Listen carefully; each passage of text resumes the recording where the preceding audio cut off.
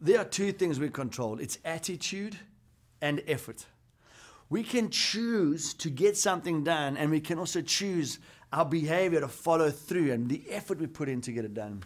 Now, I recently cleared my garage out, and it's not something I enjoy doing. But I got to a point where I was quite frustrated with having stored a lot of things, and I wanted to move those things to the storage unit that we've rented. Starting that project with the right attitude and putting an effort in to organize, plan, and get the garage to be organized has actually inspired the family to do the same. On their own, our daughters have purged their bedrooms. Next on the list is my study to get it organized. So it motivates the people around us. So take cognizance, take heed of our attitude as well as the effort we put in place. Because if we do, you'll find that we're going to influence the people around us.